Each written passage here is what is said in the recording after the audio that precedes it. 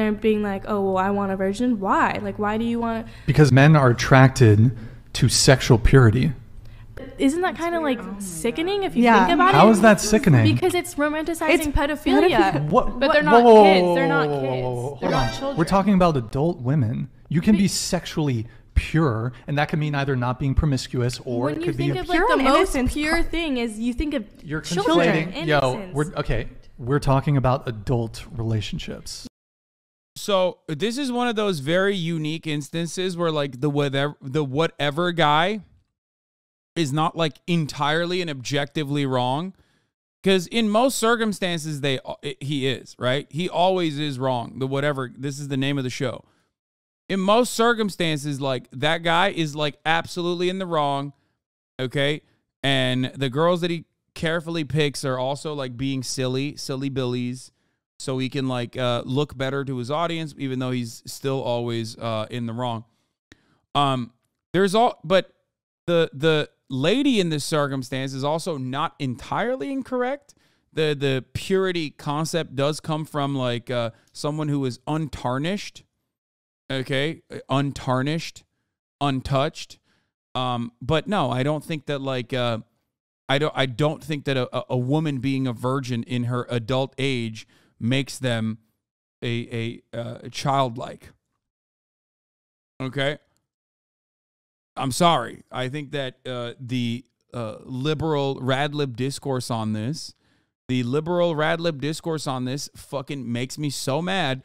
And this is one community that like genuinely people get super fucking annoying on, especially because like every time this conversation comes up, it's like, are small women actually children? Like that's what this Discord deviates towards, and it's very stupid. Now these guys take 100% take an 18-year-old virgin and a 30-year-old virgin. Don't be silly. Okay, that's fine.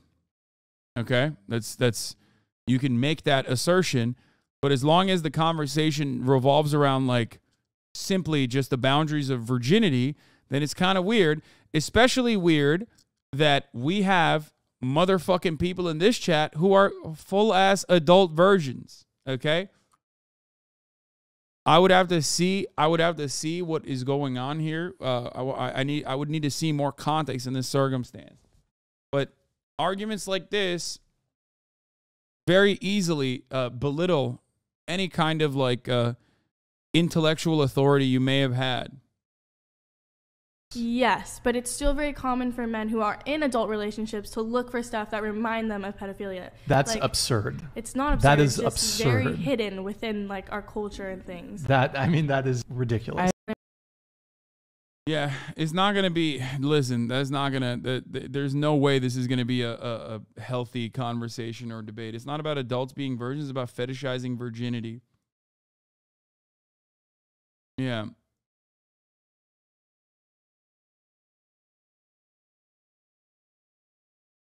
We exist. It's about control. Yeah, well, almost every pedophilia argument is never about actual children or defending them. It's about painting the other person as a bad guy, whether they have pedophilic tendencies or not. I mean,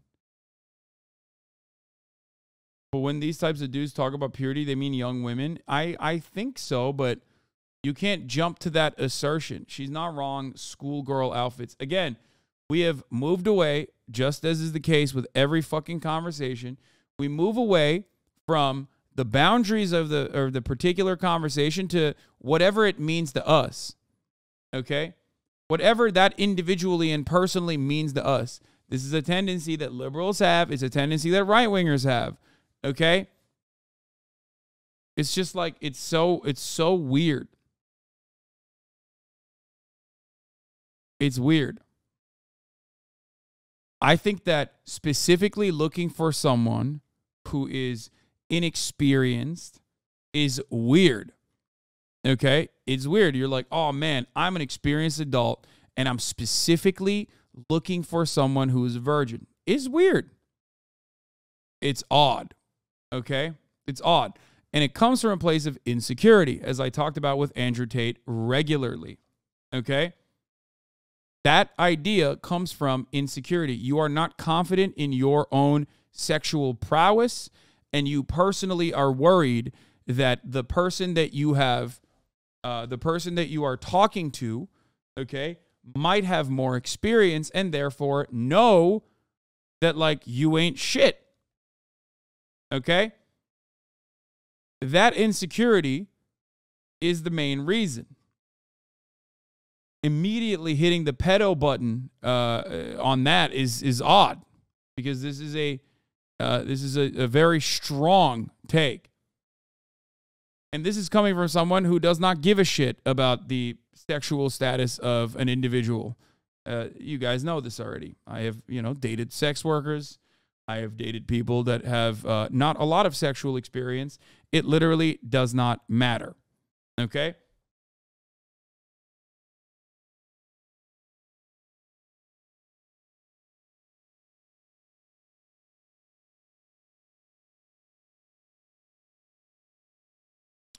It's more insecurity in being alpha and dominant. Exactly. Well, a lot of those people who are like, I'm alpha, are literally not fucking alpha. So that's the other point. Alpha is about being confident no matter what they say.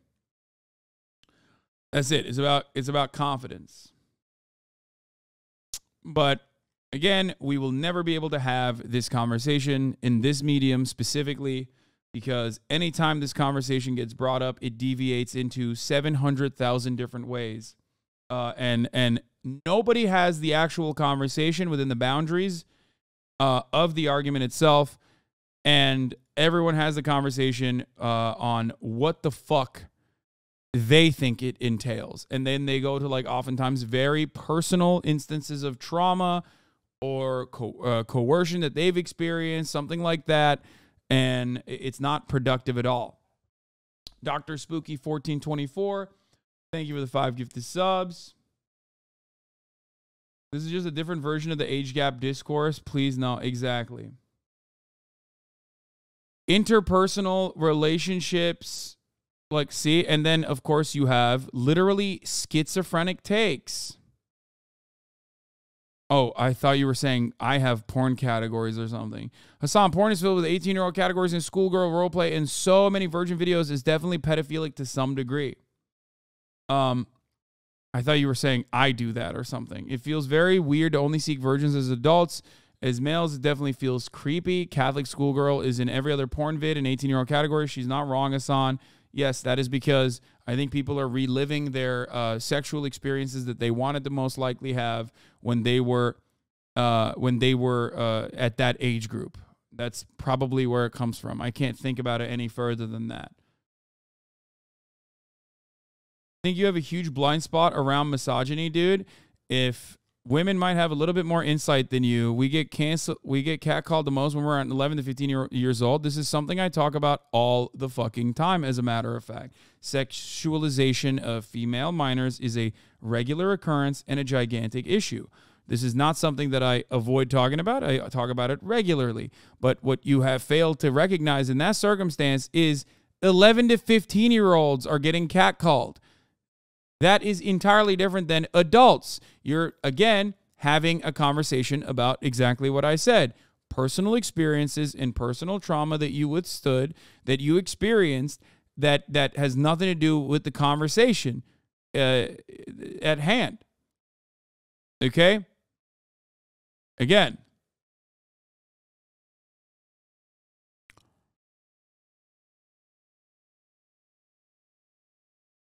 It's not an entirely different topic, man. It is the topic. Okay. How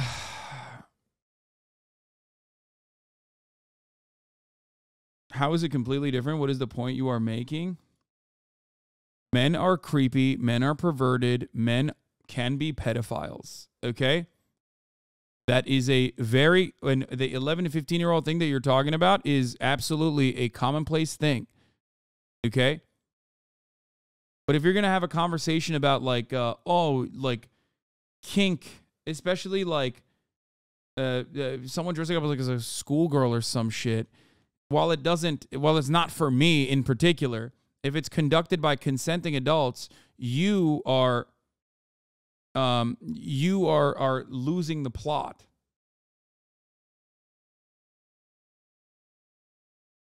You're comparing men predating children to someone trying to, like, reimagine their own personal experience from their own personal lived experience in a different way.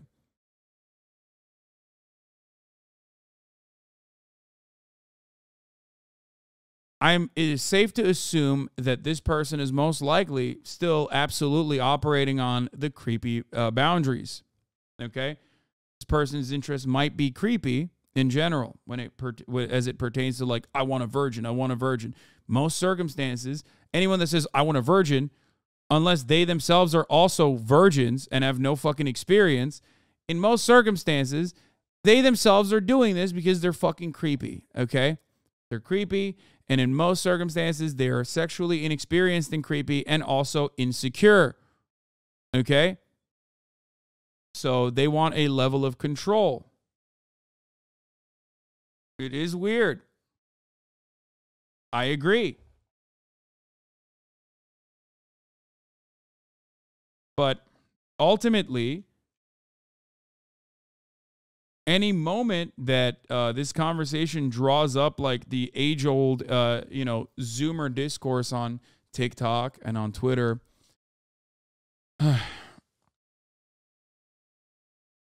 it creates a weird space where it doesn't turn into, it just like moves away from productive discourse.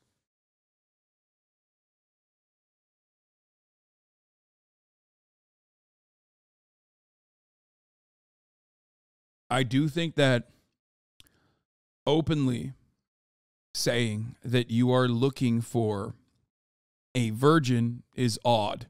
It's weird. It's weird, and it ranges from weird to possibly illegal. Okay? That's it. And it stems from the same place. But having that conversation by hitting the pedophilia line, in my opinion, also reinforces the exact same purity spiral that was created by puritanical, misogynistic, patriarchal constructs. Okay? Someone's sexual experience should not immediately, in your minds at the very least, a woman's sexual experience should not immediately imply mileage. Okay? He's thinking about it like that, but you should not allow that construct to continue. Okay?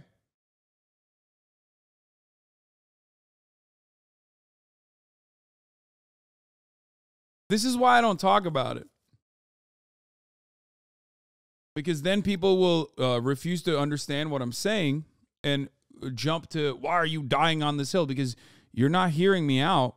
You're only fucking hearing what you want to hear, and it is associated with most likely some trauma that you might have experienced. Okay? And in this circumstance, it's probably warranted because he is a fucking creepy weirdo. But considering the delicate nature of this subject matter, because of how important this assertion is, it's just like, in my opinion, hitting it with a black and white, like, and being like, oh, you're just you're a pedophile like this. And I'm just creating so many opportunities for people to clip chimp here and like misunderstand the point I'm making. It's a case-by-case circumstance.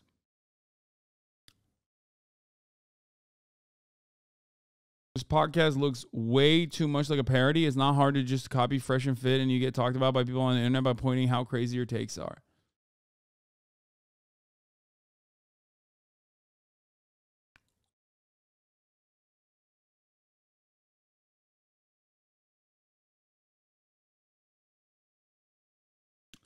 Isn't she saying that the concept of mileage itself is one that systematically shapes a social dynamic that is pedophilic? Unless she takes a left turn, there's no disagreement.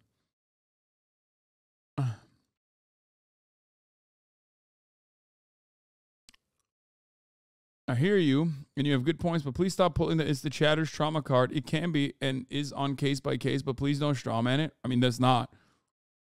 I said that, and everyone immediately went to their own personal experiences, so that happens for every single circumstance, every single issue, especially one that pertains to interpersonal dynamics. you know, cishet relationships between men and women. It literally is the only way that we can analyze relationships through the relationships that we've had. And of course, because that experience is clouded with a sea of patriarchal constructs, some of which does definitely place a lot of value, associate a lot of value unjustifiably upon, you know, women's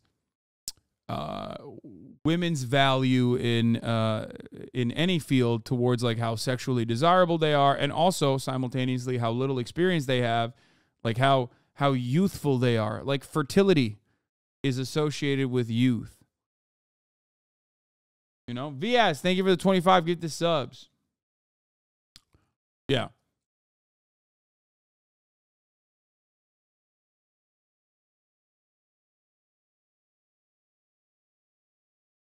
But ultimately, it's just so dumb to have this conversation over and over again. It's unproductive, and people probably clip chimp and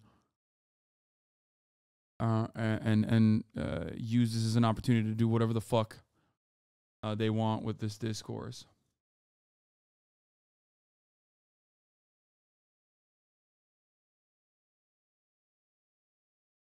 Okay. It is too nuanced for live streaming. All right, we're gonna move to like one element of personal discourse here before I get to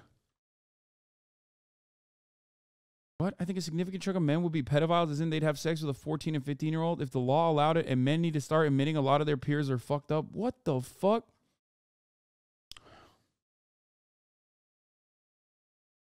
Bro, that's an insane thing to say. Like, that's crazy that is your worldview. I'm sorry. And I know so many people believe that. It's like, fuck.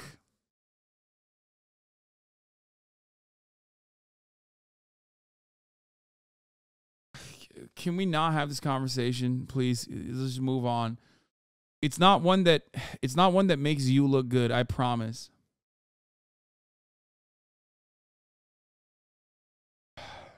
That's insane. And I knew that this is where it was inevitably going to go to, and now it went there. It's like saying people would kill each other if murder was legal. Yeah, exactly.